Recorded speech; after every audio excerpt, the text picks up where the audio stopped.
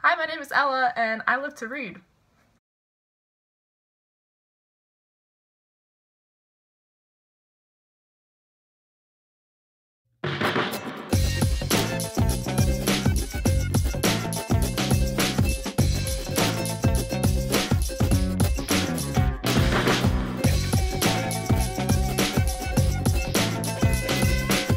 So I just finished A Darker Shade of Magic by V.E. Schwab, and here's my book talk.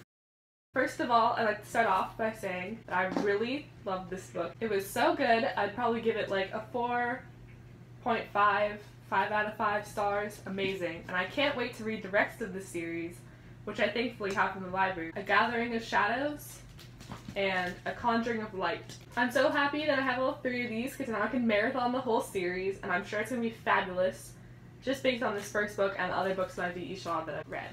So let's start off with what this book is about. So, A Darker Shade of Magic takes place in a high fantasy world weaving together 4 different Londons based on 4 different colors, black, gray, white, and red, that are all anchored to different fantasy worlds with different levels and types of magic. Our main character, Kel, is an Anatari, which means he's like a kind of magician person. He's like the highest level of magician, and he actually is like one of the only people who has the ability to travel through the different worlds of magic. Kel lives in Red London, which is the London where magic is most freely used and accepted. He is part of the royal family, and he uses his powers to travel between different Londons and bring in correspondence between the different leaders of the different worlds. In Grey London lives our second main character, Delilah Bard. She is a thief and aspiring pirate, badass girl. She steals from people on the street, and she just wants more from life and her freedom. Her and Kel's paths intertwine when she steals something from Kel on his way to Grey London, and they're both thrown onto a dangerous path of magic and fantasy and fighting, epicness. It's so good. I love it so much. I would highly recommend that you pick this up. They face violence, secrets, obstacles, magical things they don't understand, and lots more. So why did I love this book so much? Well, first of all, the characters were amazing. I love Kel. He's perfect. He's like, huh. Kel is just such a babe. Delilah's such a badass. I love her so much. I want her to be like my cool like cousin so I can follow her around and do whatever she does because she's literally amazing. And Rye and Holland, ugh.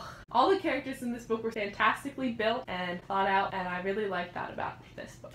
Another thing I liked was the way the tension was built throughout this book.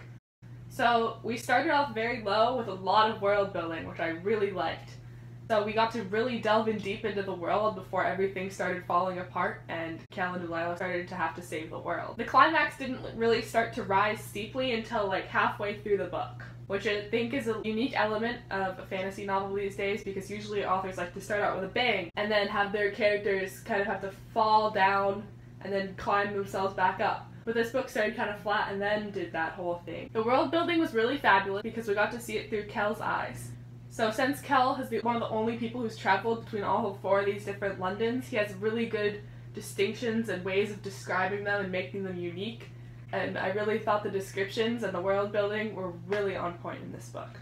So overall, I really liked the characters, the plot, the setting, the diversity, the writing style, the uniqueness, and like the overall aesthetic of this book. Like, the chapter pages are so pretty. Like, look at that. It's like London. I love it. So overall, it checks all my boxes, and not just the outside, but also the content inside and the way this story was built. I would recommend this book to you if you want to take a step up from YA, because it is written for adults, but it does kind of hit that sweet spot in between YA and adult literature. So if you're kind of done with like, oh, it's all about the romance, I would highly recommend this book because it is fabulous. Okay, now let's talk spoilery section. So if you haven't read this book, thanks for watching so far, and I hope you'll pick it up and come watch the next section once you've read it. Kel is such a babe. I love him so much. Just like from the first description of him, I was even like, huh, he deserves all the protection. I know, he's so good. But like, the thing that I really like about him is that he has like darkness and light in his character mixed together. All the characters do. I really like that about V.E. Schwab's characters, that they all have such a good combination of dark and light elements that you can't really tell if they're a hero or a villain. I mean, in this book it was a little clearer. Like, there was distinct roles, but everyone still had something that made their character much more deep and much more thought-provoking. So, like for Kel, like, he's good, he's an Anatari, he does all this magic, and he saves his kingdom. But then there's that storytelling part where he was like, oh, when Rai got kidnapped and he pardoned his captors, I went and I killed them all. And you're just like, wait, what? Like, it adds a whole other level to his character, and I really love that. It happens with all the characters. Like, Delilah's a thief, and she steals, and she does all this terrible stuff, and breaks the law all the time, but she's also just all about her freedom, and she wants her freedom, and she just wants to be happy.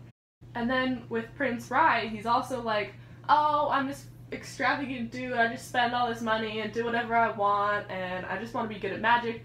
But then he wants to rule his kingdom and be the best that he can be, and that's why he wants to be good at magic. And it's just like, even Rai's parents, the king and queen, like, they're good rulers, and you can see that reflected in their kingdom, but they also have like this kind of ownership over Kel and magic. And then even with Astrid and Athos, they're like, they do all this terrible stuff and they're mean and brutal and cruel, but they just want to protect their London. Everyone else has cut off their white London, but they just want to get back and protect their people. Okay, maybe not protect their people completely, that's a bit of a stretch, but they want to be part of the greater London and not constantly feel threatened by Black London. And it's just such complex characters that made me love this book so much. That leads me to my thoughts about White London. It's not their fault that they're all evil and stuff. Like, they didn't ask for this. Red London just cut them off, and as soon as Black London fell, they were just like, oh, sorry, we can't let you in anyways, and y'all are on your own. And I thought that was really rude. Like, y'all gotta stick up for each other. What have you been doing? Like, there's a whole kingdom of people who you're just labeling as guilty, leaving them to basically die as their magic slowly deteriorates. I mean, Astrid and Athos may have deserved it, because they're evil, man, but everyone else, I don't think they deserve that. I think a really unique element of this book was the way that, like, Kel and Delilah and Holland were the only ones that knew everything that was going on. And that's the reason that we heard the story from their perspective. It was because they're the only people who know everything that's happening in all the specific Londons, because they were the only people who could travel in between them. And that was something that was crazy to me. Like, they're all the worlds are completely unrelated, except for this one little part where specific magic people can travel between them. Okay, the part where he was like, oh, let me just send Holland off into Black London with Stone and everything will be fine. I was like, what the heck? Holland didn't deserve this. Now you're the only Anatari. What if you get killed? What's gonna happen then? All the Londons are just gonna have to be like, live separately, and no one's gonna know what's going on all the time, and that was very irresponsible of Kel, I feel like, because he should have done more to protect Holland and, like, keep the Anatari blood thriving, and I loved Holland. Like, it wasn't his fault that he was evil. He was being controlled. Like, he didn't deserve this. And then also, now that he's killed Astrid and Athos, who's gonna rule White London? Like, Holland would have been the obvious choice, because he was in line for the throne before, and now he would have been freed from, like, his curse thing, because they couldn't control him anymore now that they're dead. So who's gonna rule White London? I have so many questions. Like, I feel like Holland getting sent off to Black London is just gonna be really bad. And badly for Kel, because, like, yeah, I guess he saved the stone, whatever, saved the world. Okay, that ending scene with Astrid and Athos and Kel and Delilah and, like, the stone statue garden in White London, that was, like, so intense. I was like,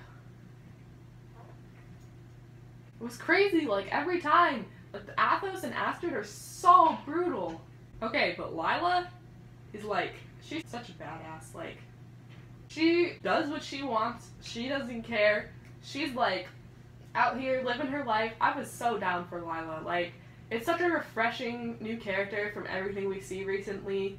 Like, the knife that she had with the brass knuckles on it, iconic. Everything she does, she dresses in man's clothes. Her mask, she's just, like, such an icon, and I just want to be with her all the time. But one thing I was confused about with her character was like her past with the tavern owner. He was barren.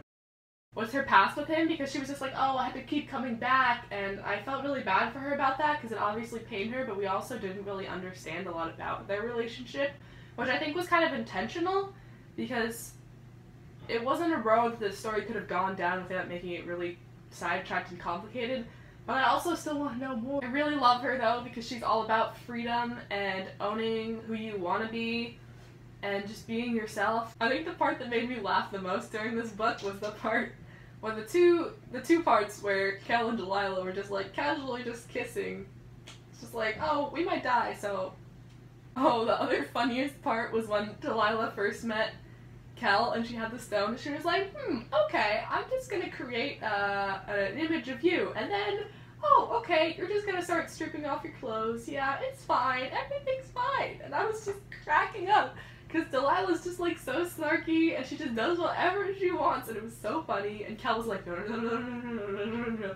And I was like, oh, okay, just, unzip, oh, that's so funny. And then they would get separated and find their way back to each other, and I was like, what's trying to be set up here? Another thing I want to know is, like, what's the deal with Lila's glass eye? Like, that was something that was introduced, like, at the very end, and I feel like it's going to be a bigger part of the next book, because Kel's tutor was like, oh, Kel doesn't know, does he? Do you remember what happened? Blah, blah, blah, blah, and Lila was like, yeah, whatever, I'll talk about it later. And I want to know, like, is that going to be important? What's happening? What are the odds that we have a book with two characters who only have one working eye? I also want to know more about Kel's bond with Rai now that he brought him back to life by bonding them together. Like, that sounds dangerous. Something's gonna happen. Like, we know Kel's gonna get into some more action. He's probably gonna end up doing something that's gonna hurt Rai, and I'm worried about that.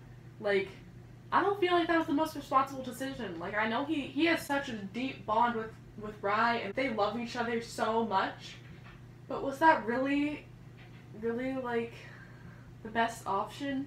Another question I have is, how the heck is Kel gonna be traveling between all his worlds now that all his artifacts are gone? Like, what are you gonna do? That's another rule of this world. Like, the Anatari, they have to have artifacts. So another way that they could cut off all the Londons is just destroying all the artifacts that Kel has, and they kind of did that in this book. But, like, how is Kel, if Kel loses all his artifacts again, is he gonna be able to travel in between worlds? Will it still be possible? And then why do I have a weird feeling that magic is gonna consume Kel? Another thing I was mad about was that Rai's guards died. Like, we saw like a good like 4 chapters from their perspective, and I got kind of attached to them. And like, they died, like, because of the plague thing, and I was like, what?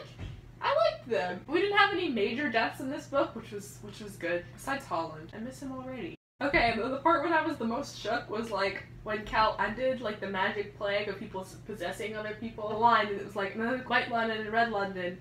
People just drop dead. Everyone just dropped dead. That's such a vivid image in my mind. Anyway, so I really enjoyed reading A Darker Shade of Magic and talking about it. And I'm very excited to read the next 2 books. If you enjoyed this video, give it a thumbs up and leave a comment if you want. We can chat about A Darker Shade of Magic, or you can just yell at me about how I got everything wrong and how I read too fast. Subscribe to this channel if you like to hear me ramble. I hope you have a great time reading. Hopefully you pick up this book. Until I see you next time, bye!